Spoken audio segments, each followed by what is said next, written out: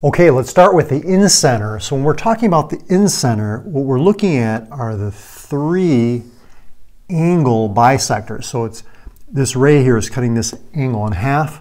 We draw another angle bisector from this vertex that's cutting this angle in half.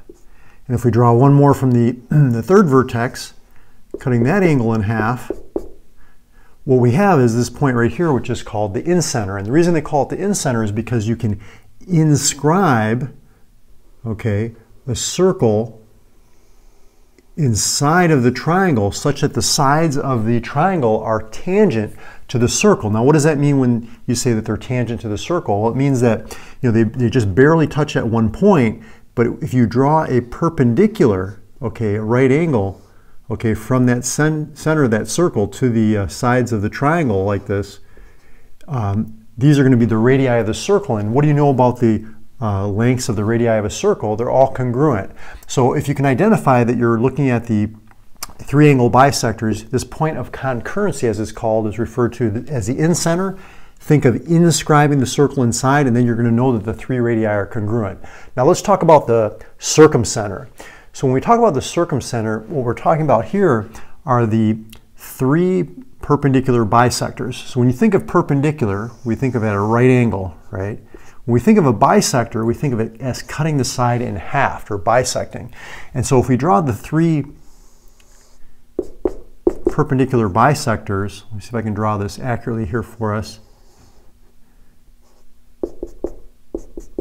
Okay, what we end up with here, this point where all three of those perpendicular bisectors cross, is called the circumcenter. And the reason they call it the circumcenter is because what you can do is you can circumscribe or draw a circle around the triangle, okay, such that the vertices of the triangle lie right on the circle. Now, what they're going to ask you is something referring to the length of the radii. And if you look at this radius here, and you look at this radius here, and you look at this radius here, all these radii are going to be congruent because the radii in a circle are congruent. Now this isn't a right triangle, and so what you notice is that the point of concurrency, that circumcenter, is lying right on the triangle. Okay, so I'm just going to write over here on. Let's look at what happens when you have an obtuse triangle like this one here. We draw the three perpendicular bisectors. So here's a perpendicular bisector. Okay, perpendicular and cuts the side in half. Let's see, here's a perpendicular bisector. Okay, cuts this side in half, and let's see, where's the third one? It would be somewhere like right about here. Okay, and it cuts this side in half. Now, my drawing is just a rough drawing here, but what you can understand is that when it's an obtuse triangle like this, is that the point of concurrency, that circumcenter, is going to be outside of the triangle. So when you go to draw the circle around the triangle, okay, that center of that circle is going to be outside. So we'll just write out for this one. And then for a acute triangle where all the angles are less than 90, if we draw the three perpendicular bisectors,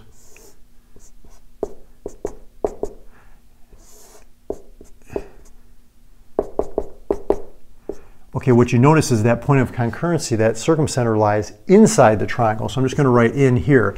Now, one thing to pay attention to is that, see, look at this triangle over here. Notice that when I drew the perpendicular bisectors, the perpendicular bisector doesn't necessarily go through the opposite vertex. Now, it happened to in this triangle over here. It also happened over here in this triangle here, but that's not always the case. You just want to make sure that you go through the midpoint of the side and perpendicular, and then where those three cross, that's going to be your circumcenter. For the centroid, what we're looking at are the three medians. So where do the three medians cross? That's the point of concurrency, and we call that point where they cross the centroid. But what you do with the centroid is you go from the vertex to the middle of the opposite side. So the median, you think of middle. So these two are going to be congruent. We're going from the opposite vertex to the opposite side. That's one median. Let's find the midpoint over here on this side and draw that median. And then same thing over here. Let's find the midpoint of this third side and draw from the vertex to the opposite side. Where those 3 points cross, that's our centroid. And the important thing to remember about the centroid is that it's like the center of mass. If I was to cut this out here, this triangle, and I could balance it right at this point, okay, that's one key characteristic. The other key characteristic is that where, okay, this point crosses, it divides up the median into two pieces. It's dividing it up into this portion right here, which is 1/3 of the whole median length, and this other piece right here, which is 2/3. Now, how do you know which is the 1/3 or 2/3 piece? Well, usually you can tell because the 1/3 piece is, obviously shorter, but sometimes it's not so easy to tell. So when you're going from the vertex towards the opposite side, that's going to be the 2/3 portion, and from the side to the centroid, that's going to be the 1/3 portion. So here, if you see from this vertex, see that's 2/3, 1/3. Now, just to make this a little bit more concrete, say that the length of this median was like 27. All we'd have to do is multiply 27 times 1/3 or divide it by 3. We would know that this length is 9. We could then double it because 2/3 is double 1/3, and we then know this length is 18. Of course, you could multiply 27 by 2/3 as well. So that's the key characteristics of a centroid. Now, talking about the orthocenter, okay, that's where the three altitudes cross, and it depends on the type of triangle that we're looking at here. There's kind of three different things that can occur. When it's a right triangle, see, the altitude is, you can think of a triangle as like a mountain, right? If you climb up this mountain and somebody says, well, how high above the ground are you? You would measure straight down. That's your altitude, okay? So in this case, you can see the altitude lies right along the edge of this triangle. If I was to take this triangle and rotate it, okay, or if I was looking from this vertex perpendicular to the opposite side, this is an altitude. And if I rotate it again, sometimes it's helpful on a sheet of paper just to think of this as a mountain, like I was saying. But what you're doing is you're going from the vertex perpendicular to the opposite side. Now notice all three of these altitudes, they cross right at this vertex where the right angle is. So with the orthocenter, the three altitudes are going to cross, I'm going to say, on the triangle when it's a right triangle.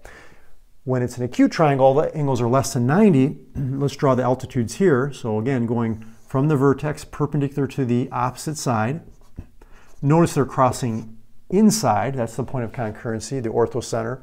And when it's an obtuse triangle, this sometimes tricks students a little bit. When you climb up this mountain here and you say, okay, how high above the ground am I? Well, it's almost like you could think of this as being like water over here, right? So you have to actually extend this opposite side here, and you're going perpendicular to that opposite side. Now what you're going to have to do is you're going to have to extend that a little bit further, okay? And same thing here, if we find from the vertex perpendicular to the opposite side, extend that, okay? And then same thing over here, we'd have to go from this vertex perpendicular to the opposite side, we're going to have to extend this side, and should, again, this is just a rough drawing, perpendicular, you can see they're crossing outside when it's an obtuse triangle. So those are the key characteristics. If you want to see how to actually do these constructions with a compass and a straight edge, follow me over to that video right there, and we'll talk more about these.